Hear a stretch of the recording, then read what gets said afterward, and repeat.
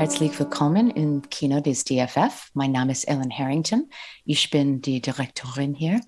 And I switched to English because I think you know tonight's talk is English. And we also have a guest coming to us all the way from Los Angeles.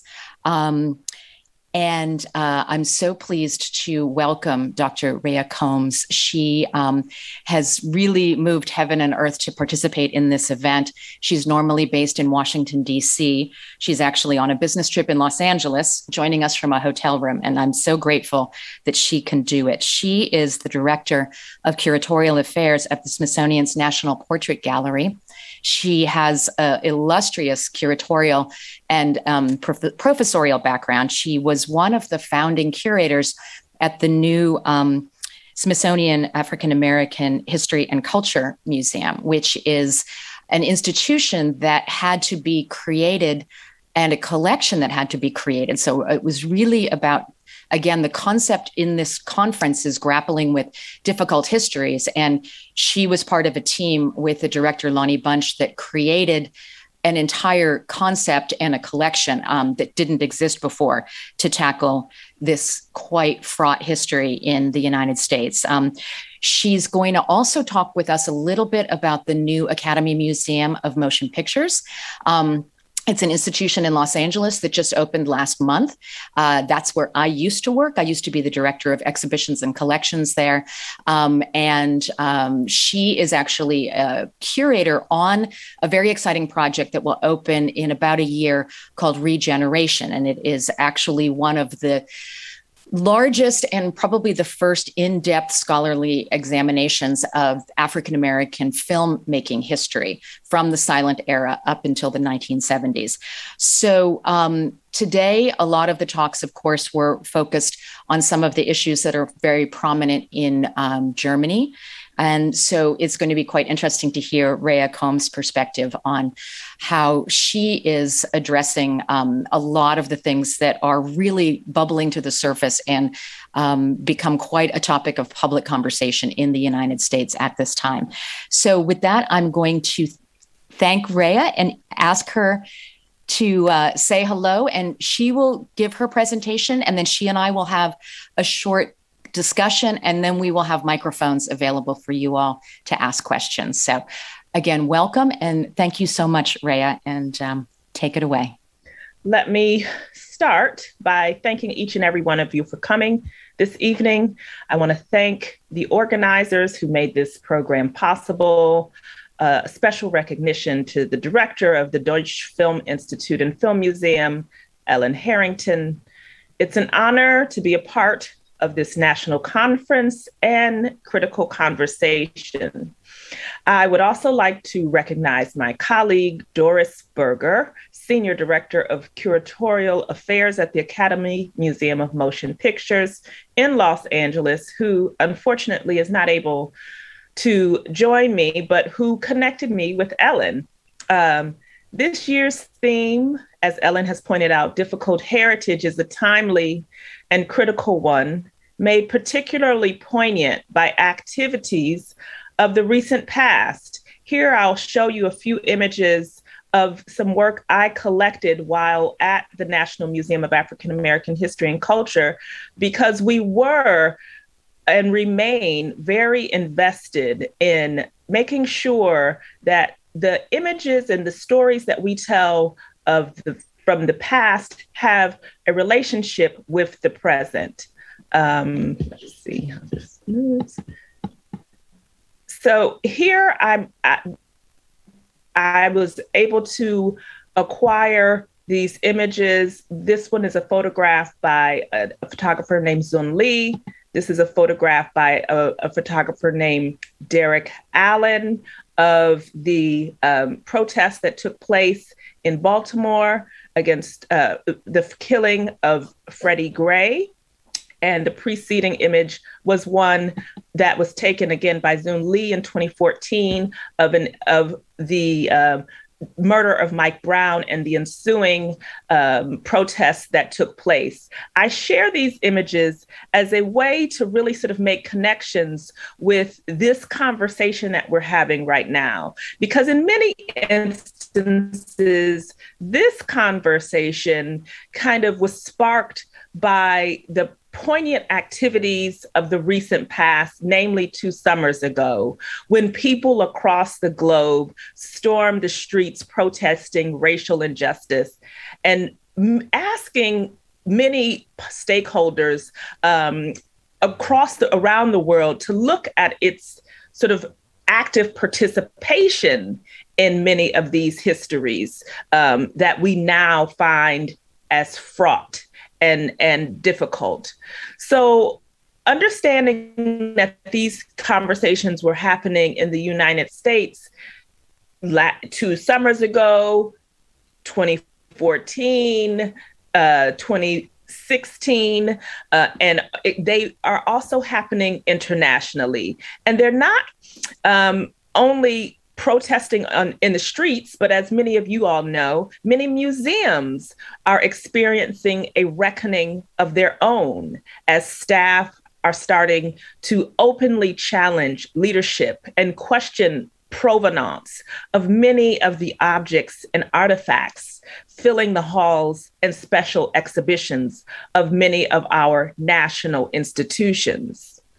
So I should say that I chose museum practice and have been working in this field for more than 20 years because I was compelled to tell stories of people and experiences I knew were not being told in broad and diverse ways, but that I thought were critical to helping build a better society.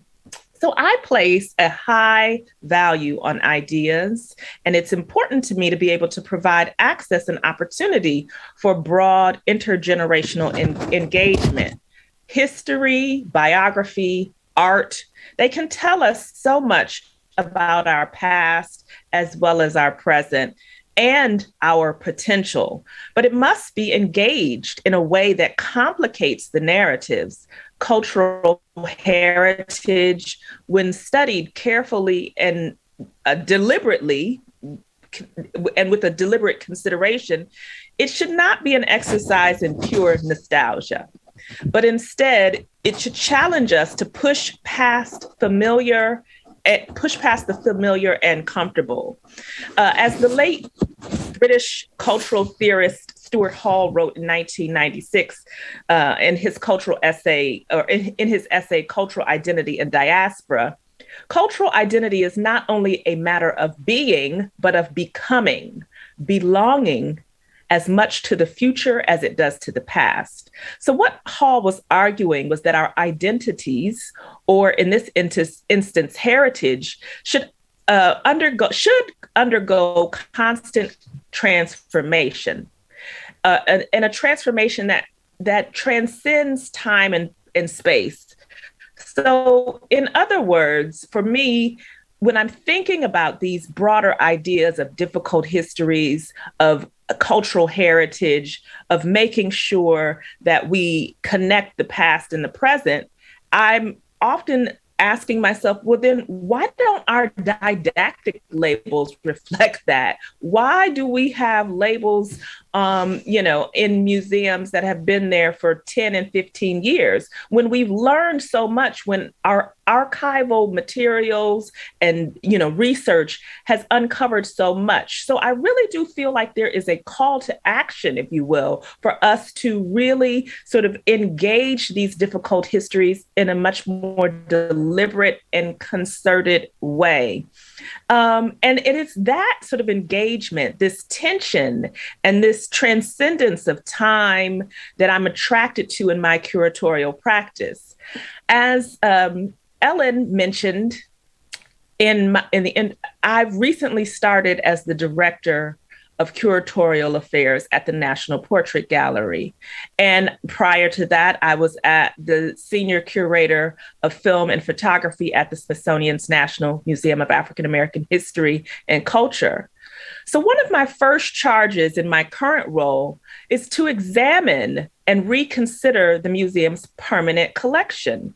We have a gallery that encompasses 3 centuries from 1600s through 1900s that was initially called American Origins, which is really kind of a fraught term because this was an area that covers an entire floor of the museum, the first floor, and room after room. There are about 11 or 12 consecutive galleries that you sort of march through that, in this sort of historic building. And this area, this room was covered with a floor that was filled with portraits primarily of men, and what I have called the hall of the dead male and stale.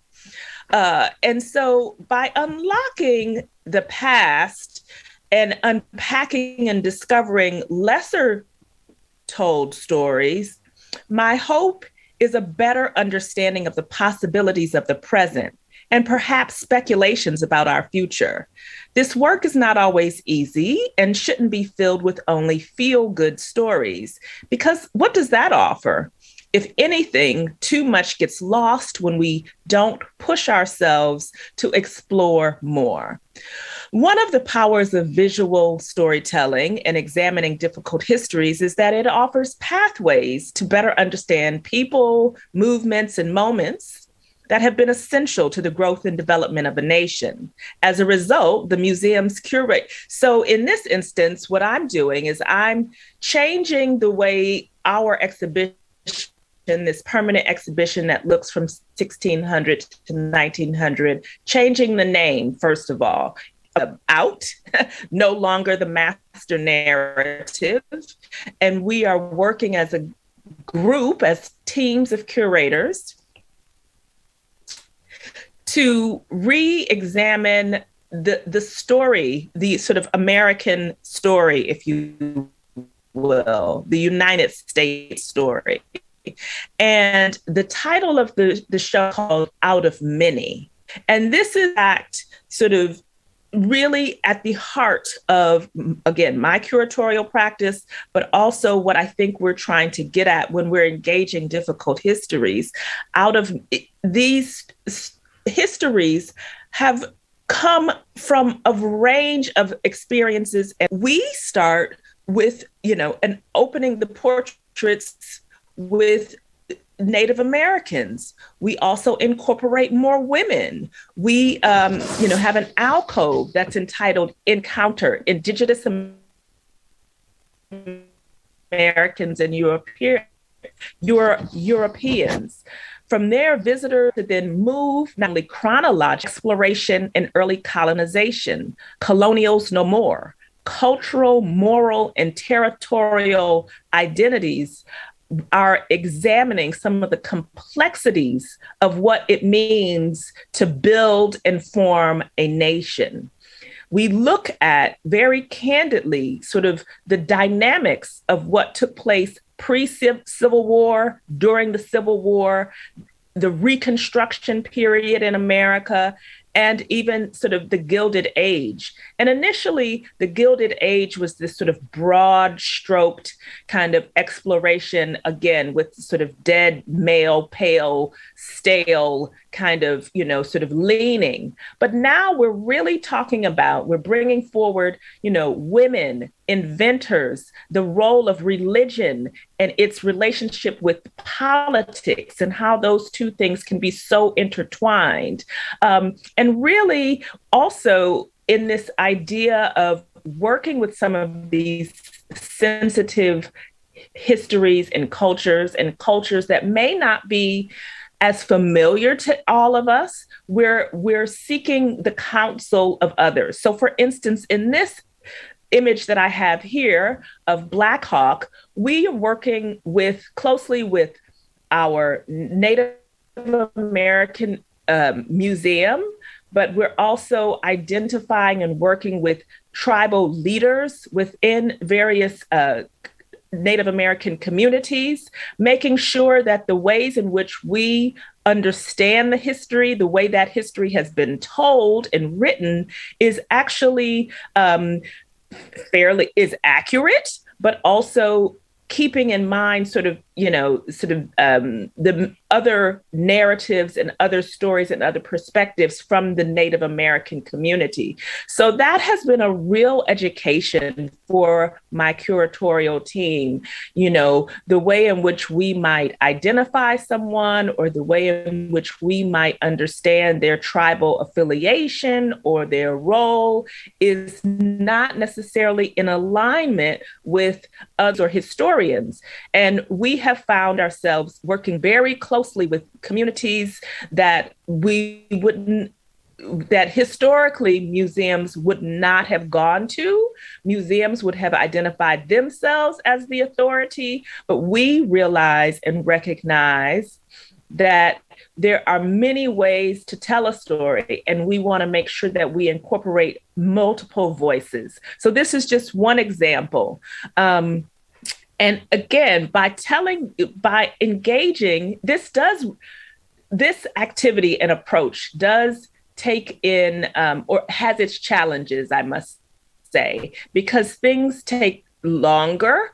We have to plan for stories that we were invested in telling, not necessarily being the way in which we can always share or sort of express within a label. And when you have only 150 words to tell a story, it makes it a bit more challenging. However, we have remained committed to doing this work because I believe that as a person who grew up in the Midwest, where photographs and portraits were central to the way in which I understood the world, I know that portraiture, that photography, that museums sort of help chart a lineage, and that the mantles of my family's homes and the halls of my relatives told a story that I did not often see in museums.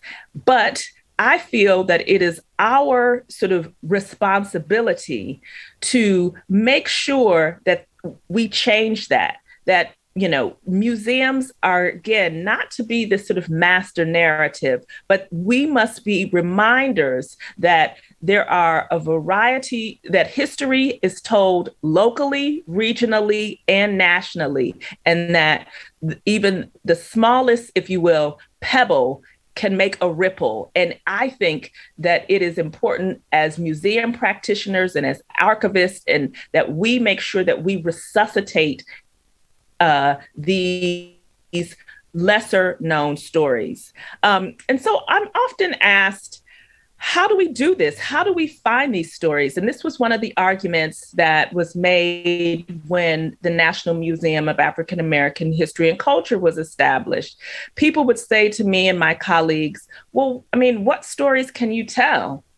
What objects are there?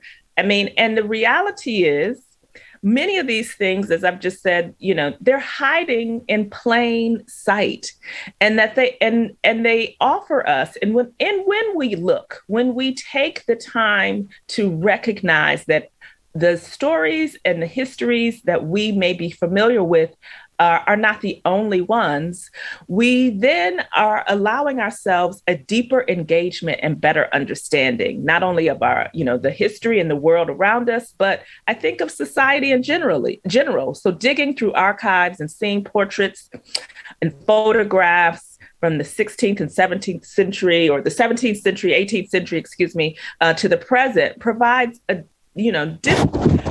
us evidence that representation matters. And it matters because it offers an important opportunity to make connections.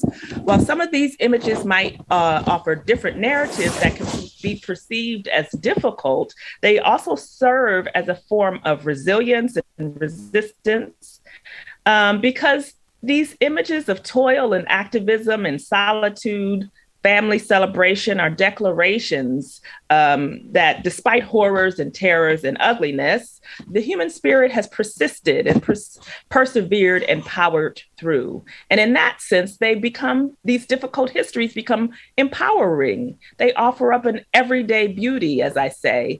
And let's think about what would be the alternative, a saccharine history void of complexities and complications that offer a fantastical past and creates greater divisions.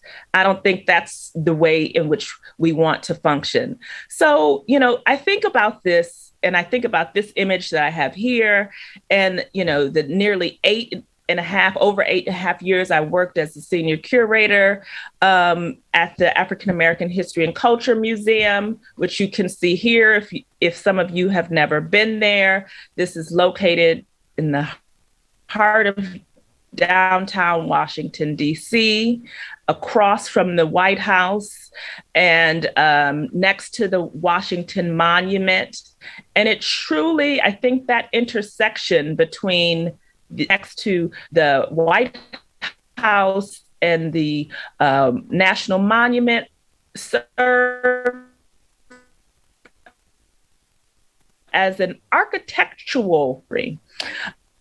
And so, but while I was helping, my team, my colleagues and I were helping to build this museum, we were reminded that, what will you say? What will you be able to show? And I remember our founding director, Lonnie Bunch, he made a charge. He charged us with not relying on loan items solely.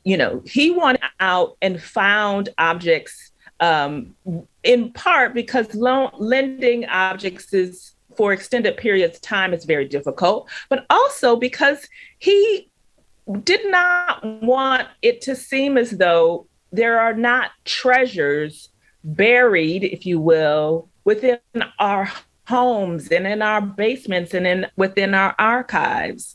And so I was incredibly lucky to work with people, and we found objects and artifacts owned by, for instance, Harriet Tubman.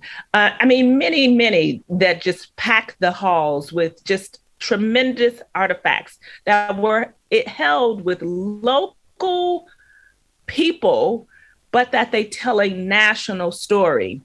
There was this one example of this photographer that I was able to identify by the name of Henry Clay Anderson. This is a photographer that's based in Mississippi. He took a lot of photographs of every South, but then he had images like this one, which he took of this photograph of Reverend George Lee's car after he was shot in Belzoni, Mississippi.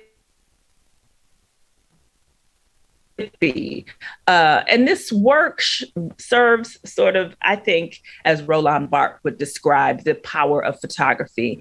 And, it's showing the violence without without exploiting the victim.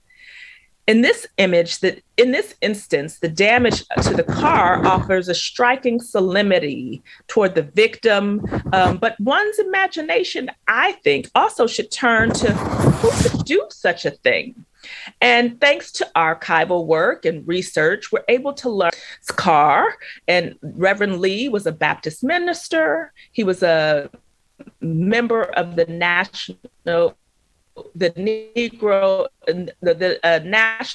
Association for the Advancement of Colored People, the NAACP. He was a branch leader, in fact, and an advocate for voting rights for African Americans. He was a successful business leader. He owned a small business. Well, one night, the White Citizens Council, which was a white supremacist in Mississippi, created shortly after it was children separated in educational institutions. It was a verdict called the Brown versus Board of Education of Topeka ruling that said it was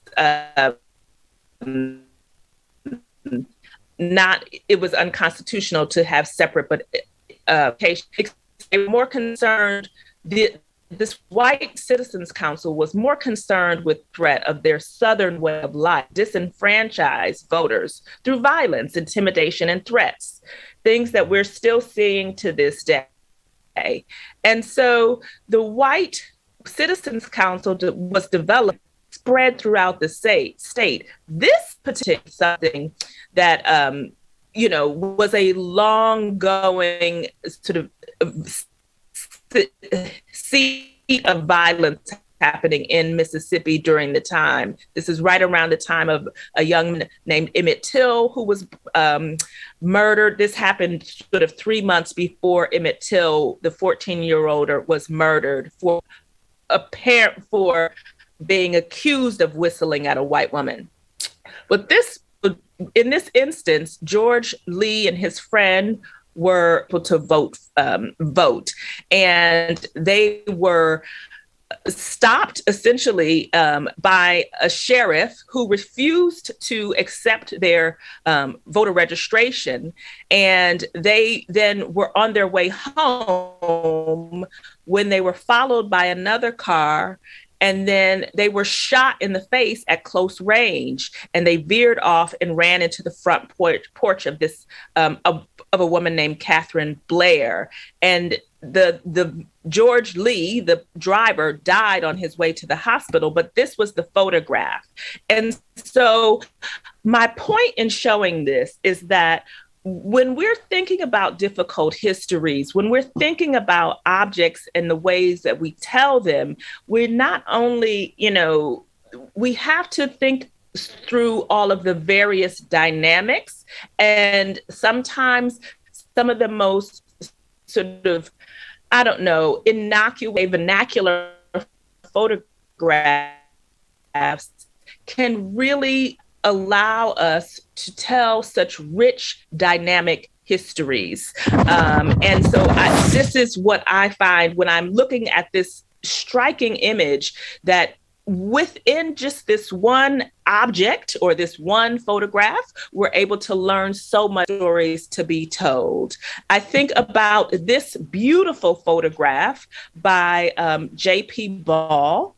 J.P. Ball was a photographer from the 19th century who was born free in 1825 in Frederick County, Virginia.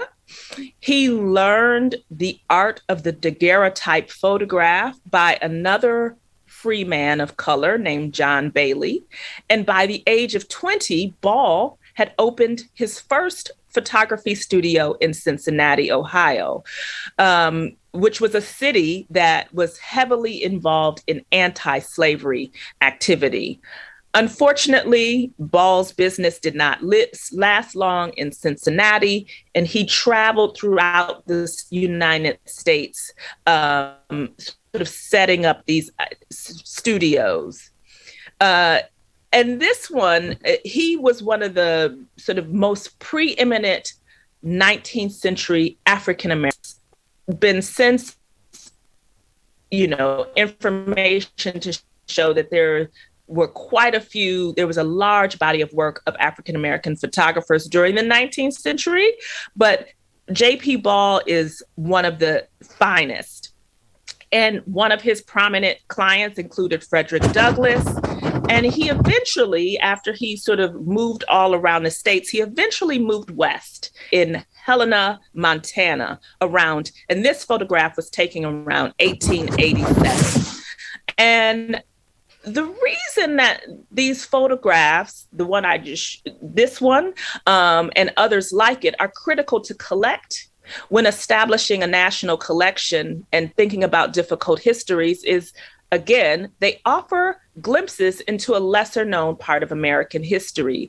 The images offer, again, a glimpse of self-resilience, of self-determination, dignity, creativity during some of America's bleakest and brightest moments. They remind us that African American history, again, is American history. And as curators, the archive becomes essential to our work because they offer a window into complicating these narratives. And so it's really important when you think about this image shot in J.P. Montel in the late 1800s becomes striking not only because the woman is gorgeous, the clothes, this Victoria era balloon leaves, this the darting, the very her stature is so regal. That is one sort of striking image you don't to see. It's interesting if anyone is familiar with sort of geography, the United States geography. Montana is one of the least populated states, at least when it comes to African Americans. There's less than 0.5% of African Americans residing in that state currently. So when you look at this image, you think, oh my God, there was what other sort of rich historical, what other stories, what prompted this person to be in Montana, in fact, because there was a thriving African American community that had political clout in Montana at the time. This image, once I was unfortunately not to understand and learn more about Montana. It was African Americans by a mere 2,000 votes that determined Helena as the capital, the state capital of Montana. Black people held political offices during this time. There was a whole sort of range of property owners and businessmen, and J.P. Ball was active in that sort of community. Ball was not at a state civil rights convention and ran for several offices on the Republican ticket. His son encouraged Black migration west to establish homesteads. And he wrote that it could, in the September 3rd, 1894 paper, The Colored Citizen, that J.P. Ball's son, who also owned this business, wrote in his first people, through force of circumstance, occupy a particular status in this country. We are not thoroughly known, or better qualities are not presented fairly to the public. It's striking that that was in 1894 and that sentence could still stand true in many respects about African Americans in 2021. The story about J. Ball is that, unfortunately, he was forced out of town for documenting and creating a multi-series photo named William Biggerstaff. Not much is known about Mr. Biggerstaff, except that he was born enslaved in 1854 in Lexington, Kentucky. He was convicted of killing Dick Johnson, a prominent local prize fighter, after an argument that occurred on June 9th in 1895. Biggerstaff, he even was given a temporary stay of execution, but then eventually was hanged on April 6th of 1896. J.P. Ball created this sort of triptych of images that show Biggerstaff sitting for a photo in the Ball studio. Then he showed a picture of him hanging from a rope with two white men next to him. The Reverend Victor Day apparently is to his right, and Sheriff Henry Juergens is at his left. He then showed him lying dead in his coffin coffin, all in the same suit. This three-piece suit he wore in the original studio portrait. But the lynching photograph and the coffin image show him wearing a wedding ring. This ring is a small image, but it immediately makes me wonder, what else did he leave behind? Was the woman perhaps his wife? One never knows. My point is, it's a tragic story that would serve again as this indelible impression that these images, the framing of these photographs, scholars have argued is allows us to humanize Biggerstaff. We see him in a studio portrait, smartly dressed, but then we see him hanging, but in some ways on equal ground with the men who flank him. And then he's in his coffin in a funeral home, again, with this wedding ring. Having a Black person, J.P. Ball, document this dismantles some of the misperceptions that all people, that it dismantles this misperception, especially with respect to hangings, that all of these people that were documenting them were white. This lets us know, that sort of blows that sort of preconceived notion out of the water. And some would argue that through Ball's sort of camera, we see Biggerstaff's citizenship in a greater way, because most of the time we in the United States would really fixate on that center image of him, of his hanging. We rarely sort of rely or, sort of show people's hanging show them, as when they were alive, and then later as well. You just sort of focus in on the heinous crime. But it's also difficult to look at this work and not make a connection. Again, thinking about what I was saying in terms of my curatorial practice, making that connection with the past and the present.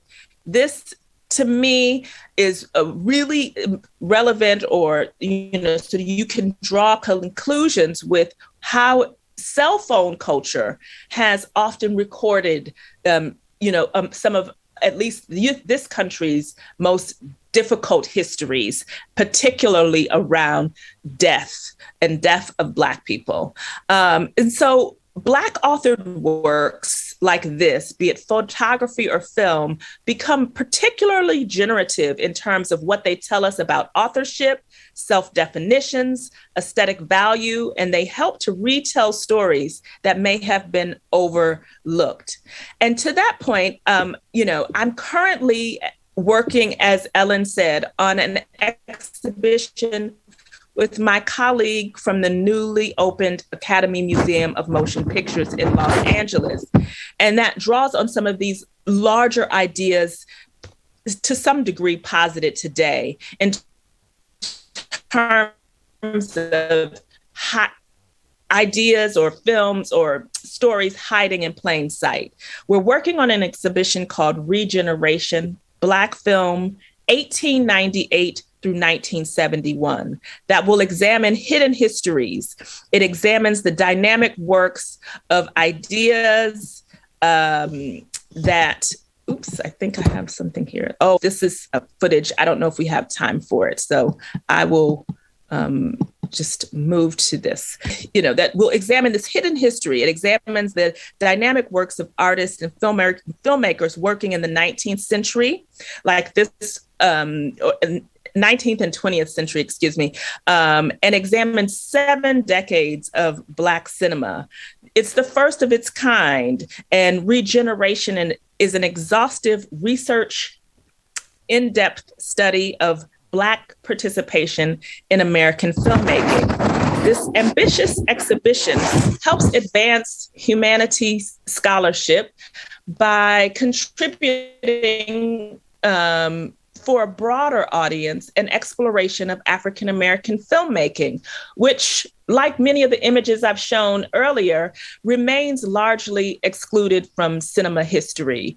Regeneration replaces or places the longstanding history of Black cinema, both inside and outside of the Hollywood studio system, in a larger social context, making connections, raising questions, provoking timely conversations with discussions of film history, American history, art history, and cultural studies, connects not only the past with the present, but it serves as additional entry points for museum visitors.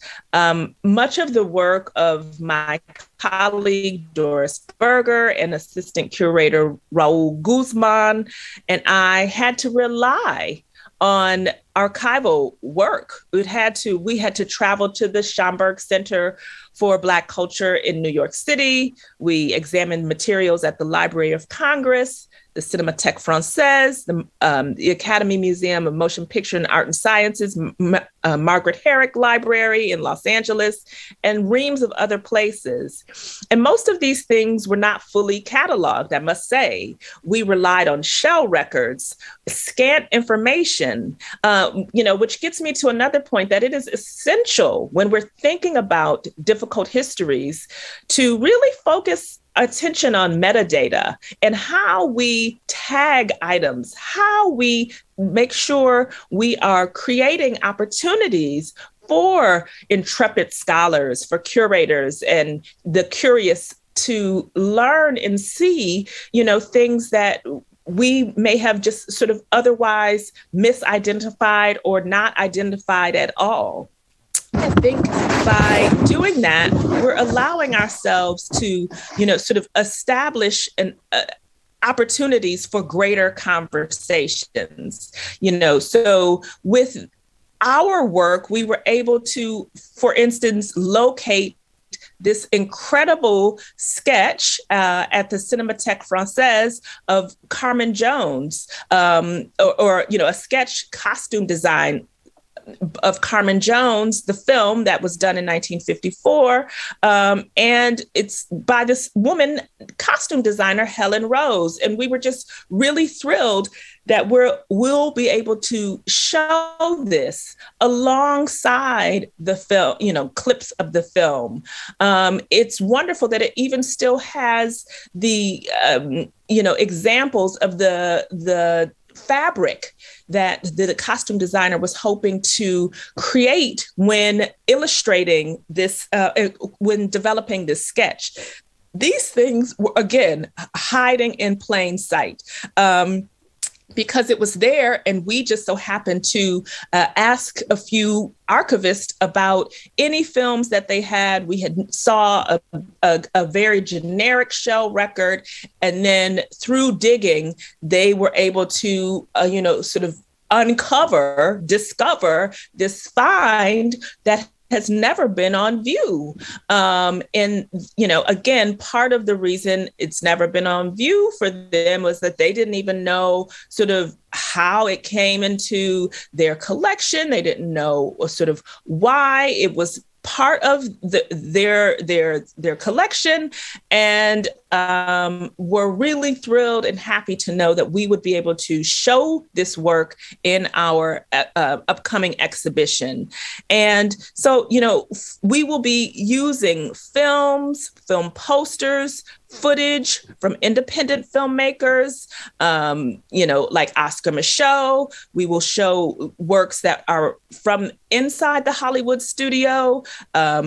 We were able to, with the sensitivity of film, there's a lot of times the material is not necessarily still available. But fortunately, through some preservation work, particularly when I was at the African American History and Culture Museum, we were able to do some preservation. And so we will be able to show some non-theatrical works that, as well as theatrical works that we think are able to sort of provide, again, a sense of agency in terms of African-American representation.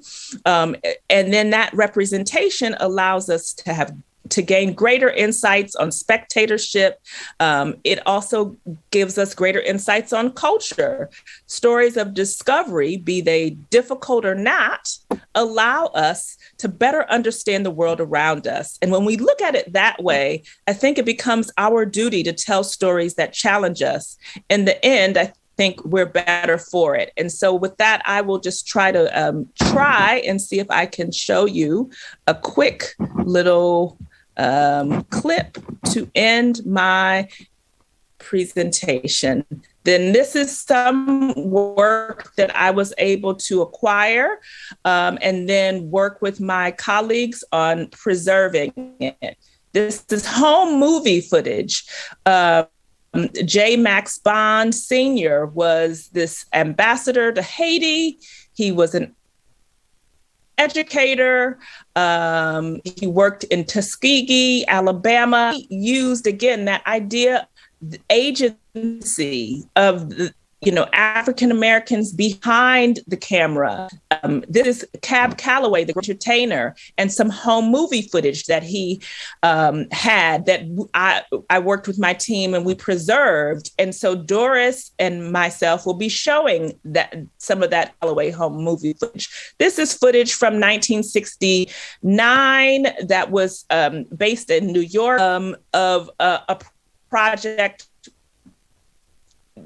that dealt with poverty and opportunities. This is incredible footage that I was able to find from 1923 from a filmmaker by the name of S.S. Jones. And he went around the state of Oklahoma and he recorded and sort of as a travel log, if you will, life and culture within African Americans, experience in Oklahoma. And this happened, 2 or 3 years after the horrible uprising murders in Tulsa, Oklahoma, that destroyed tons of African American communities, and really allow people an opportunity to learn more about sort of history of film and filmmaking and the longstanding sort of participation of African Americans within sort of culture, portraiture, photography, and image making and film. So again, thank you so much. Thank you, Rhea.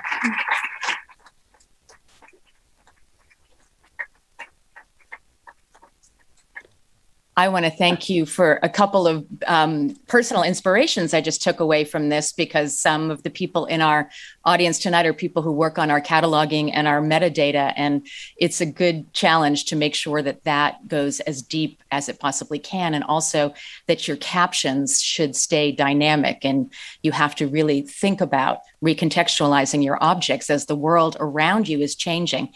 And I want to ask you one kind of direct question about the Academy Museum of Motion Pictures, since we both were at the opening at the end of September and you're working closely with them now. And then I'll ask the audience for some questions. But one of the things that's interesting about film museums in general, there's not so many of them in the world, but many of them, and the debate in LA when this was being built was, would it just be a temple to worshiping the greatness of the industry and the history of the Oscars and the celebrities, or would it be one of the film museums that really just dives into the technology and the crafts and is quite scientific? Would it be one that would be more about, making the argument that film is a fine art? And they've done those things, but they've done them all through this lens of identity. And the many delays on the project resulted in a perspective that's quite grounded in 2021. I think if they opened the museum 4 or 5 years ago, it wouldn't have had such an intense focus on issues of identity and bringing forth some of the untold stories and some of the undersung heroes of the history of movies. And of course, the exhibition you're working on is very much in that line. So I guess I wanted to ask you, about the task of making a museum about moving images in motion pictures, you have a history of working with photography and portraiture and a lot of other art forms. But what's the unique challenge in telling the history of this relatively new art form too? That's it is still sort of arguing for its place amongst the pantheon of these art forms that have been around longer.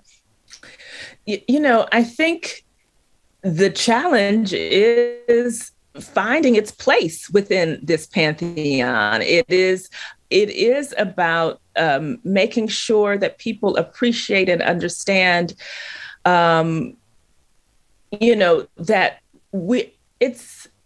there should understand this disinvestment in these kind of Hall of Fame museums, and that when you do that, when you sort of create these moments of just pure celebration, what's lost in that endeavor? And so when one is able to walk that sort of delicate line of engaging in things that may feel less familiar, I think what you're doing is you're making it more relevant to a broader group of people. And ultimately, that will, I think, keep an institution that is still finding its way, sort of as a top of mind. It won't feel like, it is a one and done sort of, walk amongst the stars moment, but that it's constantly changing and evolving, far richer and exciting proposition. And it's one that is not necessarily easy, but I think the benefits far outweigh some of the setbacks. And I think that, again, when that provides an opportunity for enlightenment and engagement, and I think discovery, that really becomes, something. There's an element of surprise there. When we are in a place now where so many things can just be sort of Googled, if you will, having these ways, sort of things told in a much more dynamic way, allows people to walk away kind of surprised and encouraged. And I think that becomes sort of an important and I think necessary endeavor. So, yeah, I agree with you 100%. Hope that answered your question. Yeah, absolutely. I really do agree with you. And yet it's going to be an interesting path for them, because there is also, it opens you up to a lot of criticism. And this already happened with the new museum opening, where they did focus quite a bit on finding women and African-American and other, Indigenous filmmakers, people from different kinds of filmmaking traditions and communities. They talk about sexual harassment in Hollywood. They talk about all kinds of things that you wouldn't have necessarily thought they would. And yet the big criticism they got about 2 weeks ago is that they didn't cover enough of the history of how it was really Jewish emigres from Europe who founded the industry. It was kind of assumed that everybody knew that in a way. So that storyline got kind of, filtered out a little bit. So it's really a work in progress. It's very, very dynamic. But, the thing is, I think we really have to reframe our understanding of museum and museum's sort of role. When you think about the origins of museums, it really was this sort of, I think colonizing endeavor, right? That was going to sort of create this authoritarian narrative that's going to establish what, sort of, again, it became a power. It was sort of about a power dynamic of like, whose story gets told, why we're telling it, and that, we have all these artifacts to sort of show this other nation that we are bigger, we are badder, we are bolder. And so when we can't think that there is this sort of master narrative, this one story that needs to be told, or that there's this sort of competing, stories that if you tell this one, that means this story gets told is out, and that this one is foregrounded. No, it is not about sort of creating these experiences that once it becomes sort of sanctioned by the museum, then it's worthy of, sort of glory and recognition. In fact, I think we have to sort of begin to reframe. And I think that's what the Academy Museum was doing, was sort of pushing the stories that have been from in the margins to the center, because the center, again, has been, it is how we're functioning in the world. Hollywood studio system is functioning within a very sort of largely culturally Jewish sort of origin. That's part of the origin story. But when that origin story becomes the primary story, the center story, what else is lost? And so I think the museum was really bold in saying, we want to bring the margin to the center. And then, it's easy to find the other stuff, but if we don't put this material in here, it will likely not be told at all. And I think that's an important, I commend them for that sort of bold activity. And I think in my experience, with the African American History and Culture Museum, this is what we, were charged to do, and did it by, again, bringing the stories of local collectors or just everyday people, their stories to the center, and doing it again at the Portrait Gallery. So I think there are examples to shun some of the criticism that has been coming their way. Right. Great. Thank you so much. I'm going to see if there's any questions from the audience. We have an aisle microphone. Do we have any questions? I see a hand down here. Sorry.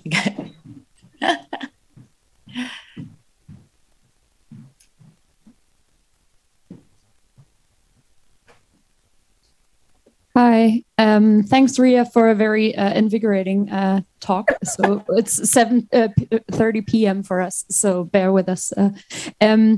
First of all, I really like the title of the regeneration exhibition, because it bears both the sort of like to regenerate a conversation and also the term generation in it. So like, who is part of this generation that you're giving voice to or showing. I was wondering how then you still deal with the dilemma of arguably not having enough representation of probably female or non-heterosexual or indigenous voices in there to show like material from female photographers or people outside the box or something like that. How do you deal with that if maybe historical material just isn't there to be shown, or is there? So I'm also asking how diverse can this material be in the context of that regeneration? Thanks. Thank you for that question. I appreciate that. And invigorating is quite the adjective. So thank you for that too. I don't know if that's good, bad, or otherwise, but I'm going to go with good. So in terms of how we're dealing with it, I think one of the ways in which my colleague and I are trying to address that is through bringing in contemporary voices. In addition to the exhibition, we've tried very diligently to sort of think about, sort of the role, in particular, women played within this conversation. We, ground it with four sort of thinkers, one of them being four thinkers in terms of the importance of imagery and images. And we start with someone named Sojourner Truth, who used her photographic image as a way to kind of promote an to promote herself as someone who was anti-slavery activist.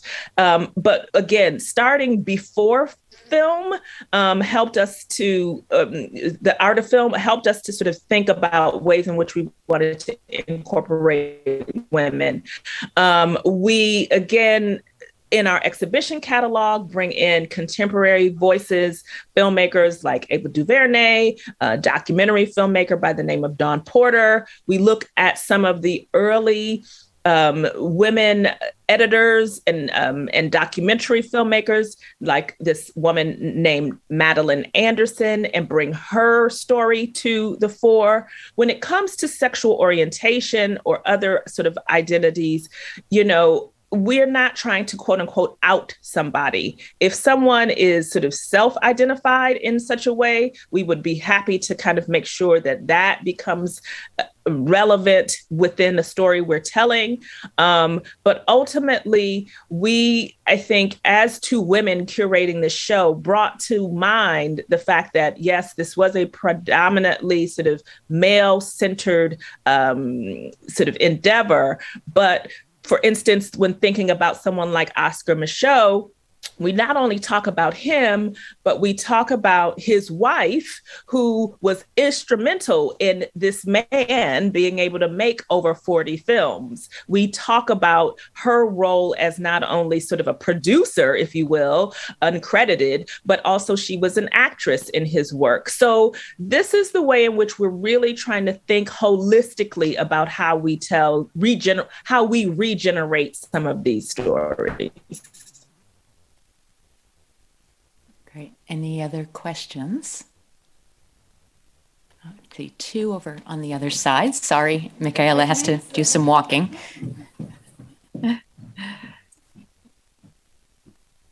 Thank you very much, and greetings from Frankfurt or Berlin and the other cities people are coming from. Thank you very much. You mentioned in your talk, sorry, I didn't get the beginning. You mentioned Roland Barthes. Do you have any other authors in mind who are important to you? Do you have any role models concerning your work? And last point, how do you get your material? Do you also place ads, for example, to get inspiration, to get information on people worthwhile being shown or presented? So thank you. I hope you understand. Thank you. Yes, I mentioned also the Stuart Hall, but I get inspiration from people like cultural theorist Bell Hooks. Gordon Parks is also someone whose work I, often look to and revere. And Dr. Deborah Willis is someone who I often look to as well, who has done a tremendous amount of work, particularly around the history of Black photographers. Of course, James Baldwin, I think, is always at the forefront of much of the work in the projects that I do. To your other question, when thinking about collecting and developing Regeneration, the exhibition Regeneration, we looked at a lot of Beinecke Museum Library at Harvard, the Library of Congress. We sort of started with some sort of established institutions and looked at many of their archives.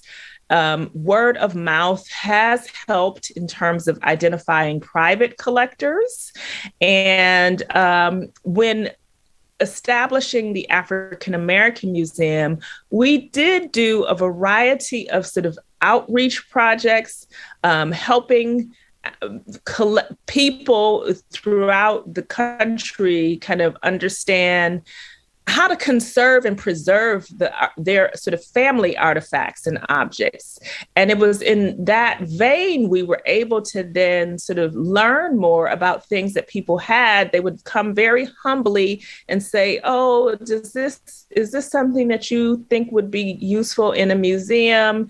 And then it would be, and come to find out, like I said, it's Harriet Tubman's shawl, for instance, that was literally under someone's bed in their house.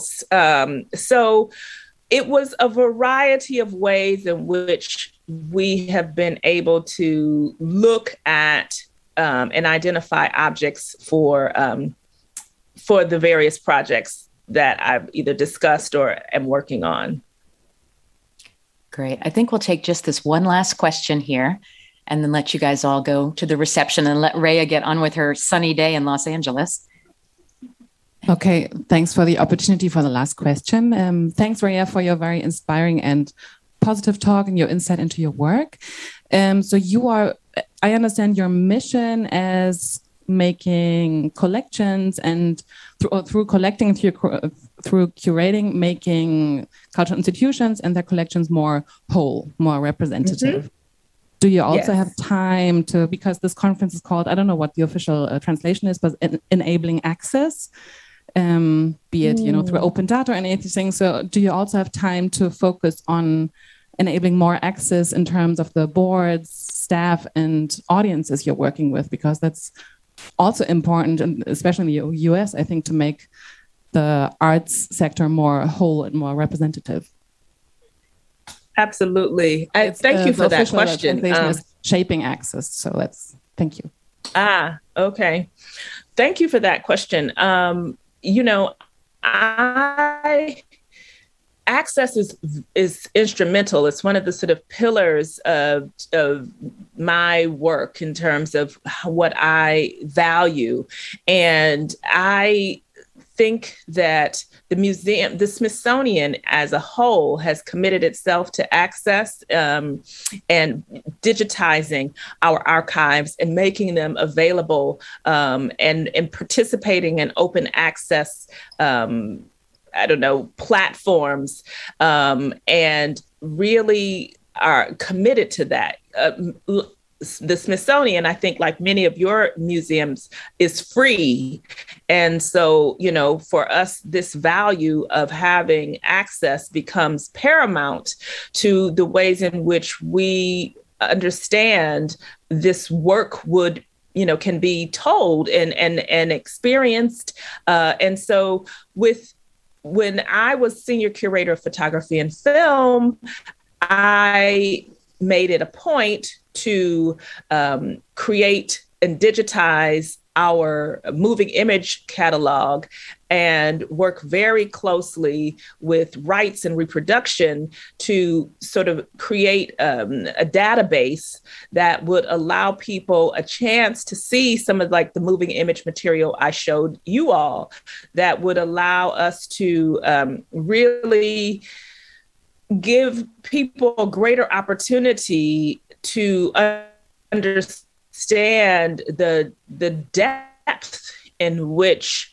our collections go, because as you know, access is really critical, considering that a lot of work will not be able to be on view, for extended amounts of time or without being a part of a larger sort of special exhibition.